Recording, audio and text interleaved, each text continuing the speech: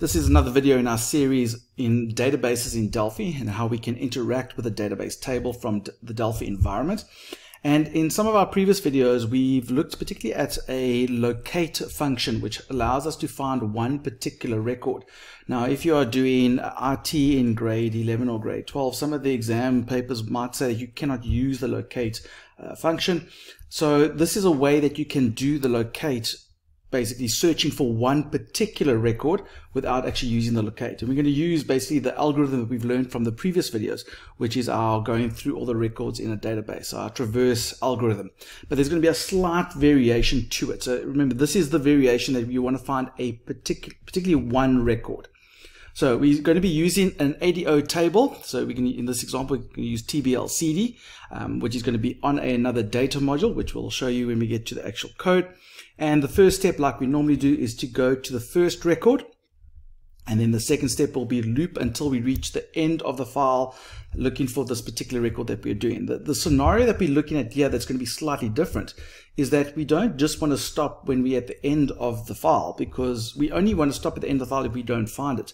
But if we do find it and we know we're only looking for one record, then there's no need to carry on looking once we have found it. So that's why we're going to stop once we have found the record that we are looking for. And then this third step inside the while loop for this looping part is to obviously move to the next record. So we've got videos that explain that algorithm particularly, but this is a slight modification for how do we find one particular record. So let's get into the code. So here we've got the example that we've been working through the last few videos. And just a reminder, we have a data module. There's our actual unit for the data module over here.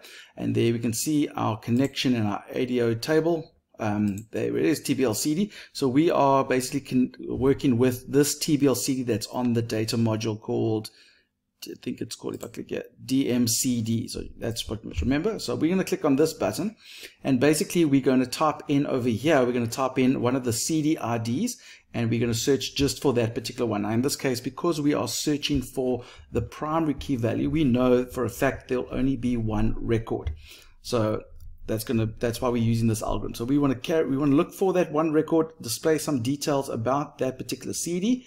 But if we don't find the CD, we want to just say at the end, hey, that CD doesn't exist. So those are the two dynamics that we want to look at. So let's click on the button here. So I've already done the input for us. So we're going to work with, remember, the ADO table is on a data module. So we're going to use the with clause, DMCD, with DMCD do, so that we don't have to type that in every single time that we are using the ADO table. So that's the end of the with. Okay, so remember our first steps. Our first steps is TBL-CD.first. I'm just going to type in our regular algorithm, or not forced first. I'm just typing our regular algorithm that we normally use, while not TBL-CD.end of file, and then we would have a begin and end. And right at the end of the while loop, just to say that this is the end of the while. I like writing these comments so that I know what the ends are for. Yeah, we're going to TBL-CD.next. Now that is our regular algorithm that we would use.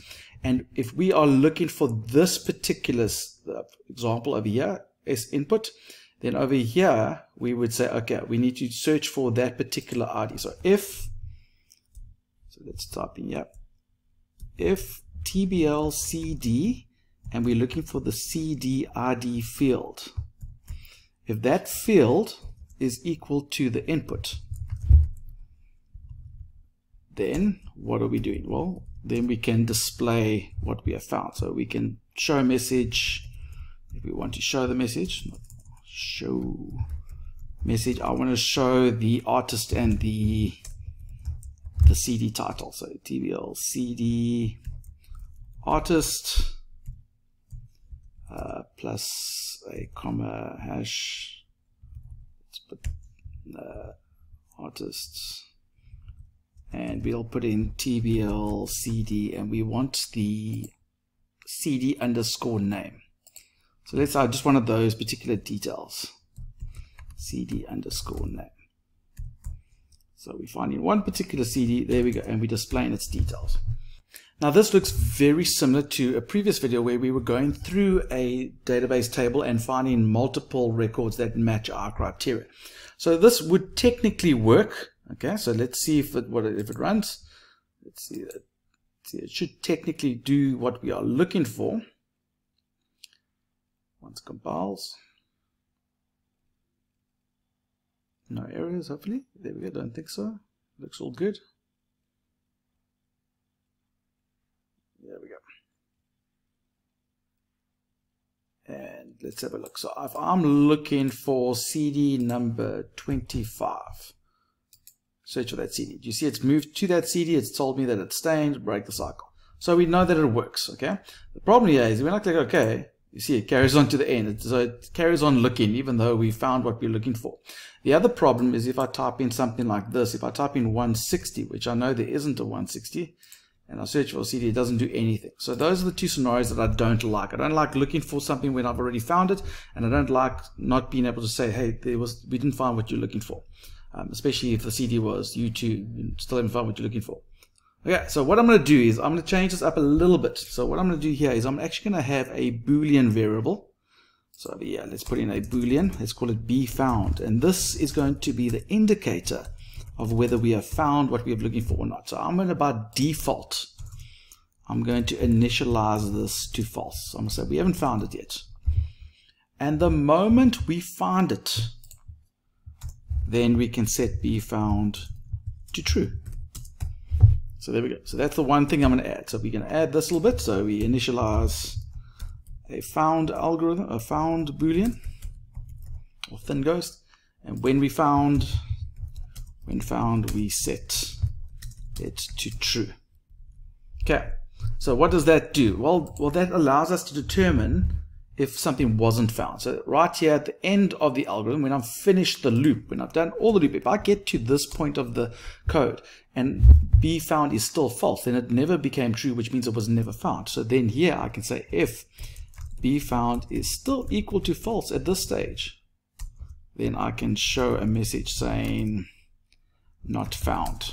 So that's a nice little error message. I'm just going to make it look exactly like that. There we go. So if the bFound is false, which means it was still false when we get to the end of the loop, which means it never became true, which means we can now say this is if never found. So that's what that's going to do. So that solves our one problem, which means if we look for something that's not there, it's going to at least tell me that it wasn't there. So it's going to go through everything, gets to the end, it wasn't found. So that's the one dynamic. The other dynamic that I still want to solve is I don't want to carry on looking once I found what I'm looking for. And so we're going to interact with this bFound again. I want to carry on looking for two scenarios. One, until we are at the end of the file, but the other scenario, I don't want to carry on looking when I found it. So while we are not at the end of the file, keep looking. And at the same time, while bFound equals to false, you can keep looking. So I do and over here. So if both of those are true, we will keep looking. The moment one of those is false, okay, if one of those don't trigger, then this algorithm will stop. Okay, so this basically says, okay, while we are not at the end of the file, if we get to the end of the file, this will stop because one of them is not true, and so we are at the end. But if we found it, we will stop this looping, and then it'll jump over here and do whatever we need to do. So that's why we can stop what we do. Now there's a little trick here as well.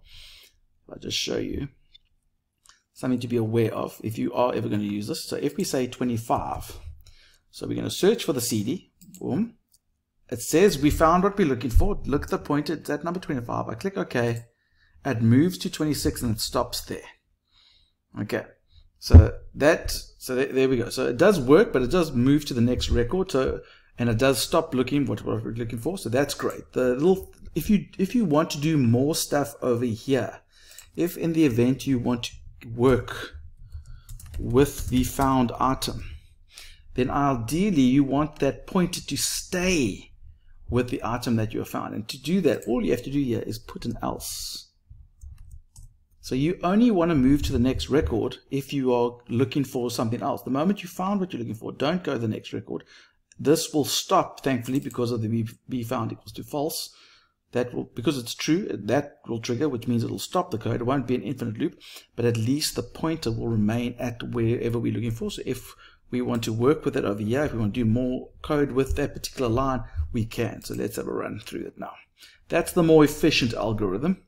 So if I type in 25, search for it, it finds what we're looking for, okay, and it stays there if we need to carry on, maybe want to edit something or change something. So there are lots of programs or questions that could ask you to find a particular record to edit it, or find a record to delete it or something like that, and it's one particular record. This is the algorithm I particularly recommend. So the only real differences is obviously we've got this bfound Boolean variable. We added this. Please take note of the brackets. Make sure that you've got brackets around that whole thing, because if you only put brackets around this, then the not could apply to both of them. So make sure that you've got the brackets over there.